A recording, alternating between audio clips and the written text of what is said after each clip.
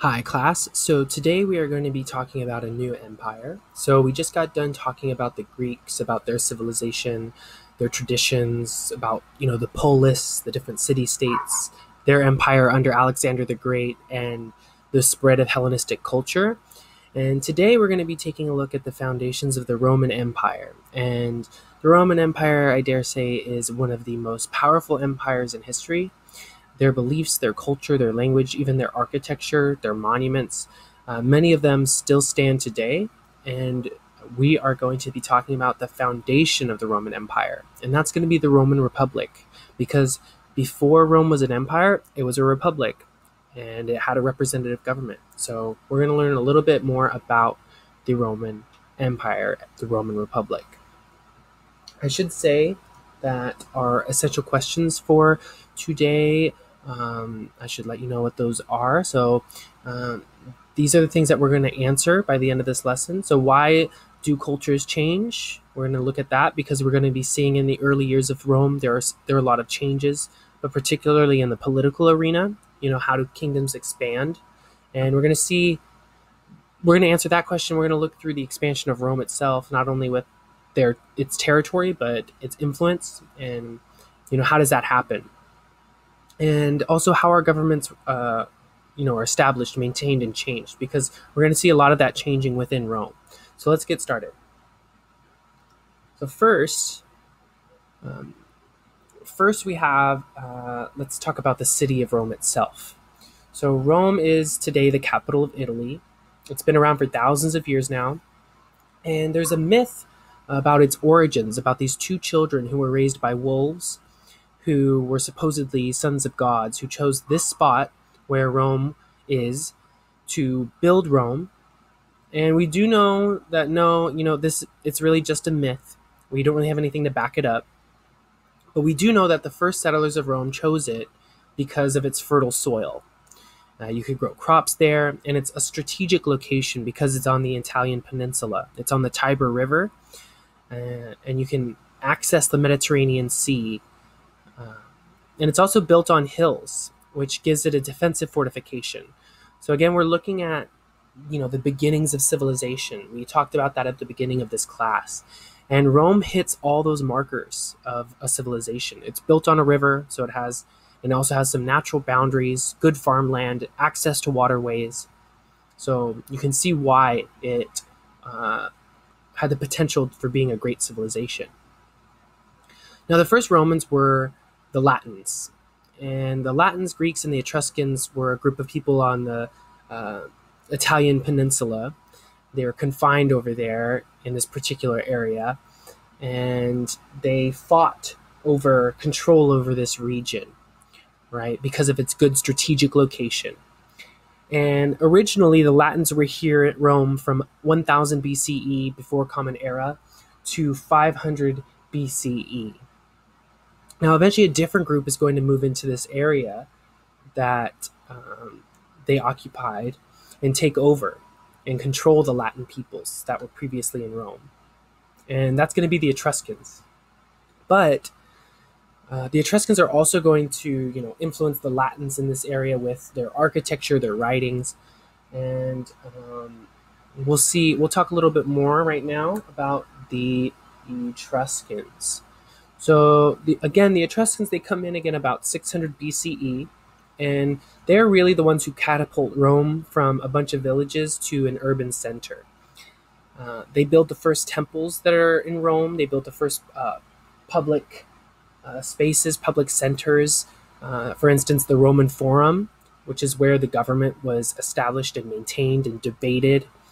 And you can still it's a place you can still visit today. And it was built by the Etruscans. Now, eventually the Romans are going to overthrow the Etruscans and their king Tarquin in 509 BCE. So the Etruscans are around for about 100 years, and the Romans are going to found a republic. And they're going to create a government where its people elect representatives to make laws and govern over them. The picture you see here on the right is King Tarquin, the Proud. And he was one of the kings of the Etruscans. He was overthrown by the Romans, like I said. And after he was overthrown, the Romans founded their republic. Now, when they founded this republic, the Romans established two different groups based on socioeconomic status. Basically, Rome was made up, its society was made up of two different groups. And the first group was the patricians, and the second was the plebeians. And the patricians, you can see them on the picture on the left. These are the people who owned large pieces of land. They were very wealthy. They gained their wealth probably through trade and through trading farmland and owning farmland, right? And they're going to hold most of the power in Rome because of the wealth that they possess. And then you have the plebeians. They were artisans, merchants, farmers, right? And even though they can vote in something called the assembly, they can't really rule, right? So they don't really have as much power as the patricians do. So, and even though they can't enforce laws, they can't really rule. They can still vote for representatives and for their government. Now there are also tribunes, and tribunes, they were representatives for the plebeians, right? So they were voted for by the plebeians, and their goal was to protect them, to protect that class, the plebeian class, and to advise. Their job was to advise the patricians, the very wealthy, to help try to keep the plebeians happy, right? Now, in 451 BCE, so about roughly 50 to 60 years after the Roman Republic was established, the plebeians, they had had enough of the patricians and had enough of the oppression that they had to deal with because of the patricians. They previously didn't have any protection under the law. They could be abused, they could be treated unfairly, they could be stolen from. They really didn't have a whole lot of protection. So the plebeians forced the patricians to make laws to govern everyone. And these laws were carved onto 12 tablets, which are called the 12 tables. And this is going to be the foundation for laws that Rome will make later on in its history. And what these laws did was they gave all free citizens. Now, let me emphasize again what a free citizen is. We kind of touched upon this in our discussions over Greece, about Greece. Now, free citizens under the laws of Rome, to become a free citizen, first of all, you had to be male, right? So unfortunately, women were not seen as citizens. Secondly, you had to be an adult. And third, you had to own land. Now, does that mean every male who was Roman had protection under the 12 tables? No, because owning land was fairly difficult, of course. Now, to guarantee these protections, the 12 tables, they were hung in the forum, that public space that we were talking about. They were hung in the forum in public view so people could see them. And this added a layer of accountability to the government. Because those protections were in a public place and could be seen, you're seeing that the common person was able to dictate how the government was run instead of just one person or a couple people dictating the direction of the kingdom. You're starting to see that the common people are able to influence, the common person is able to influence government, which is really, really big when you think about it, and what it means for society and for civilizations later on. So let's look at the government that the Roman Republic had. So the Roman Republic, first of all, Rome had, let's actually back up. So the smallest aspect of Roman government were the assemblies. And as you all know, free citizens could vote in the assemblies. And these, again, adult male landowners, citizens, could select tribunes to represent the plebeians and elect representatives to make laws for the common people. Now, what the group that made laws for the common people, that would be the Senate. I'm sorry, that was the assembly, right? Now, for besides the assembly, you have the Senate, and they're the ones that are really going to be in charge of the domestic and foreign policies of Rome. And they're really the ones setting the tone for what Rome is going to do. And the Roman Senate consisted of all patricians, right? So they were from the Roman upper class, and there was about 300 members of the Senate. And at the top, we have two consuls, and these are people who are in power for 1 year terms. And one of the consuls is to lead the military, kind of like a military general, and the other is going to direct the government and try to focus the assembly and the Senate together and get them to work together. Now, in a time of crisis, in an emergency situation, the Senate, which was run by the patricians, the upper class, could appoint a dictator, someone who could take control for 6 months to guide Rome through a major crisis, maybe something like a famine or a war. And the reason why the Senate would do this is because to pass laws and enforce them, the Senate would take a long time because you had a lot of people with a lot of different opinions. I'm sure you've seen and heard about, our own government, how long it takes for us to get laws passed. It's not any different how it was back then. It was the same way. Trying to get that many people with different opinions to agree on something's difficult. And they had to compromise and talk, and it would just take a long time. And in order to address the crisis immediately and to get things done immediately and quickly, they implemented a dictator. They installed a dictator who would do that. But this dictator could only be in power for 6 months. And what we're going to see later is one of these dictators is going to declare himself dictator for life. But we're going to find that out in a different lesson. So this is just a general summary of the government in the Roman Republic, right? So again, at the top, you have the consuls. One heads the army and one heads the government. And they're going to enforce the laws. And that should sound something like an executive branch, kind of like in the United States, like how we have the president. And then you have the branch that makes laws, the legislative branch. That should sound kind of familiar to what we have. We also have a legislative branch in the United States, and that's our Congress, right? We have a Senate as well and a House of Representatives.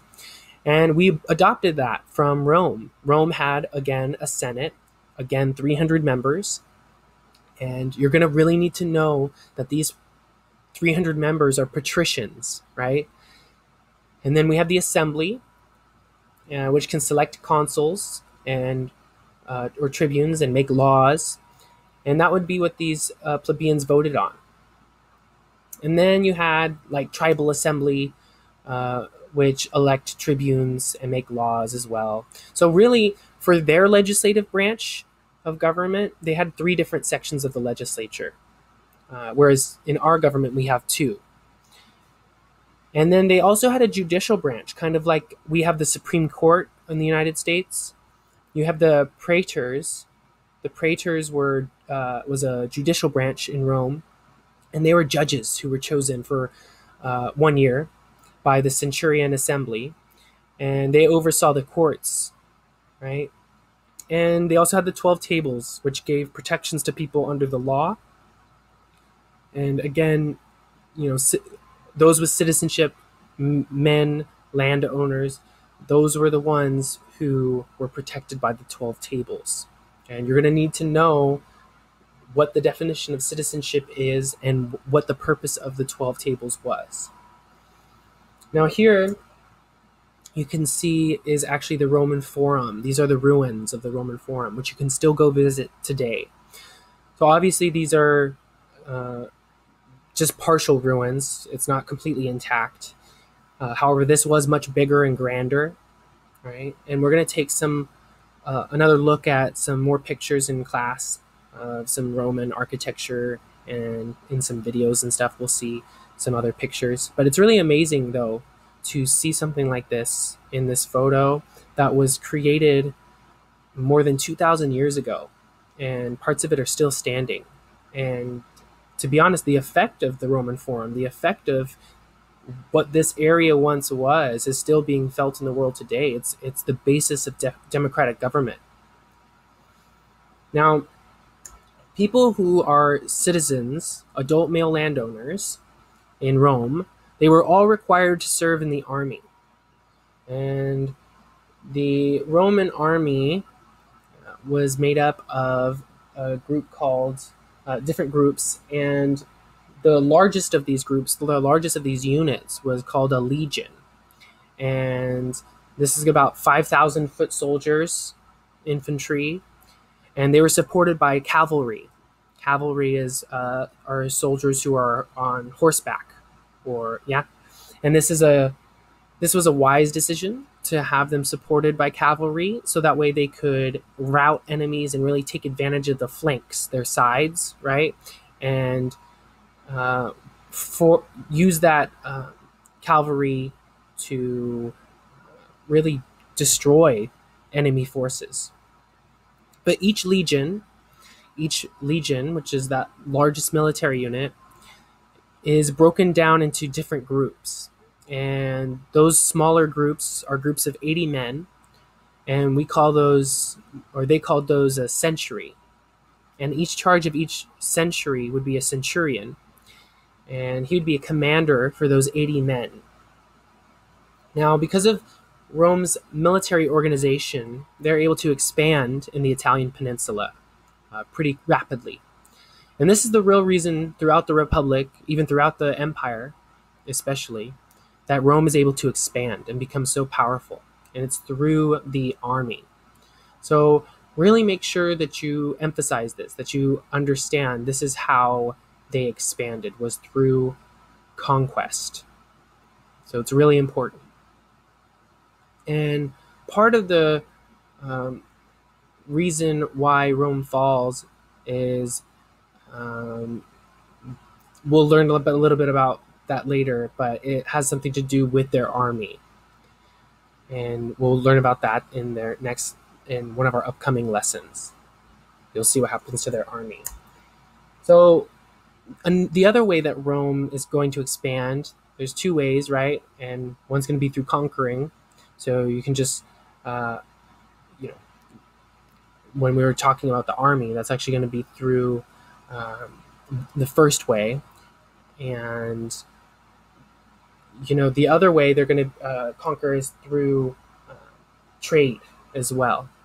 So it's important to know that the Romans, they conquered the Italian peninsula, but they didn't control the entire planet. So they've just controlled the area around Rome itself for the first beginnings of the civilization.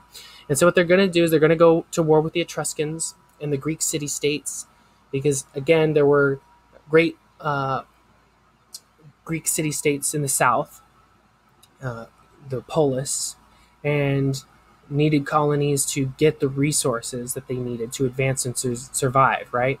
And so Rome, basically, their army defeats both of these groups, both the Etruscans and the Greek city-states. And by 265 BCE, Rome controls the entire Italian peninsula through conquest. Now, there's a question, how are they going to work? Because how's this going to work? Because they could take a hard line, an oppressive approach. Once they conquer these people, they could have enslaved them, or they could do what other civilizations have done, like the Persians, for example, and they could adopt those people through cultural diffusion. So Rome is going to actually treat these new areas justly, and they're going to actually give those people, the Etruscans and the citizens of the Greek city-states that they conquer, they're going to give these people Roman citizenship and rights as long as they contribute to the army, so they can continue to grow and have conquests. So their military gets larger. They actually get stronger through this process. Rome does, and they don't allow the kingdoms that they conquer to make any alliances with others. And by doing this, it enables Rome to expand and prosper and actually have a stronger military, which is just crazy to see. So now you can see that the entire Roman Peninsula, when you look at this map, by 272 is going to be under the control of Rome. And you might be thinking, so this is the dark purple right here on this map, is what they control by 272. And then you might be wondering, well, what about these light purple regions? What happens? How do they get control of those?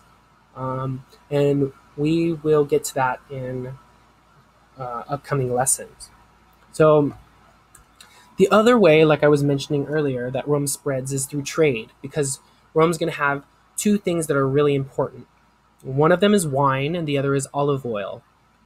Now, wine, obviously, because of its alcoholic content, people are going to use it. Olive oil, because of its health benefits, and people need fats. You actually need to eat fats and oils to survive. And these were luxury items, both wine and olive oil, and they are luxury items that people wanted. So people are obviously going to pay for more for these luxury items.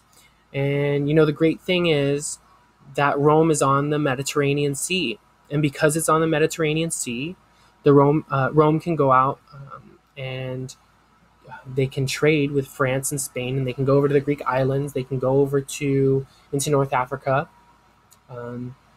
The only problem in North Africa is that there is an area, another civilization there, that is another big trade player that is also involved in trade in the Mediterranean.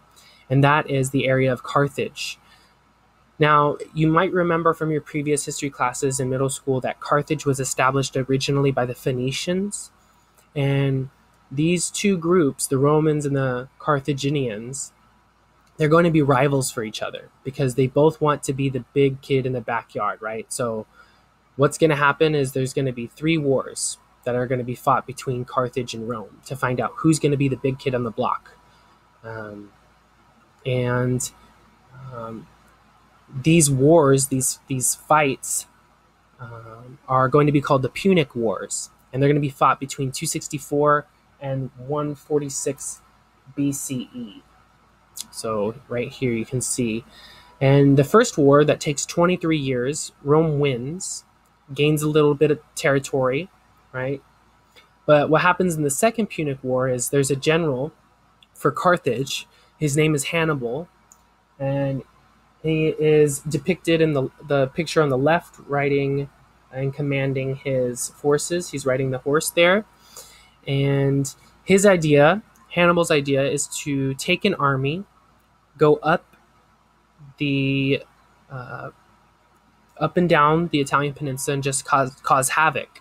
And so what he does is he decides, I'm not going to land in the Italian peninsula.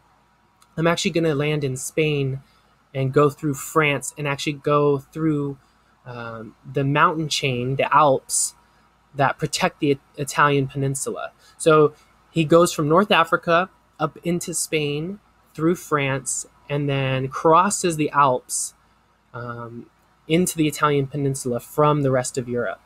And he brings one interesting war machine with him, and that is elephants. You see, elephants provided a couple of things for his army. One was intimidation, an intimidation factor. If you're riding elephants into battle, that's pretty terrible if you see that coming, right? Secondly, it's a huge intimidator factor for cavalry because elephants are obviously going to beat cavalry. Horses are going to be terrified of these giant elephants coming towards them. And basically what happens is for years, Hannibal marches up and down the Italian peninsula. But the strange thing is he doesn't take Rome because the problem is, in order to take it, you need to control it. And he doesn't really have the army to sack and occupy and control Rome. He might be able to attack, but he can't control it. So to weaken Rome instead, of just attacking, he goes and destroys farmland and attacks villages, things like that. And the Romans don't really have the resources to stop him. What eventually happens, though, is the Roman general Scipio, as you can see at the bottom of this slide, Scipio, he decides, we're going to invade Carthage and cause as much havoc there as possible. So that way Hannibal, the Carthaginian general, will be forced to leave the Italian peninsula, come back to Carthage, and fight us there. And basically that's what happens. And Scipio defeats Hannibal in 202 BCE. And then there's one more Punic War where Rome completely destroys Carthage. They don't just sack the city, they don't just burn it down, but Carthage is completely gone. It's completely off the map, and it never returns to even a shadow of its former glory. So what we've seen here is Rome going from a bunch of villages on some hills, right, to a urban center, the master of the Italian peninsula, to now the master of the Mediterranean world, as you can see on this map. It's very, very interesting stuff. And here again, like I said, this is the map of the Punic Wars. You can see, I just want to point out Hannibal's journey. Again, he started down here in Spain, right? And worked his way north up through Spain, through Gaul, what is today France, and then crossed the Alps into the Italian peninsula with his elephant army, and was marching up and down the Italian peninsula for years, ransacking the place. But he never went to Rome itself and conquered. Right? And you can see also Scipio down here in this map. He goes from Sicily, crosses to Carthage, goes into Carthage, forces Hannibal to come back, and then defeats him there. So we've seen again in this lesson the very foundations of Rome in the Roman Republic. And what we basically see now by the end of the Punic Wars that we just talked about is that Rome is now going to control this massive territory. So look at this massive territory up Spain, all of Greece, northern Greece, Macedonia, the city-states that we've learned about, and even parts of the Balkans up here, and northern Italy, almost to Switzerland up here. They're going to control all of this massive amount of territory by 146 BCE, by the end of the Punic Wars. So, and as a result of these wars, now they've taken out the only other rival to their power in the Mediterranean. And what we're going to see in our next lessons is eventually we're going to see Rome decides to do what they do next, and how their government is going to change, and how they'll become an empire. So that's all for today's lesson. Hope you enjoyed. Hope you learned something. Let me know if you have any questions, and thank you for watching.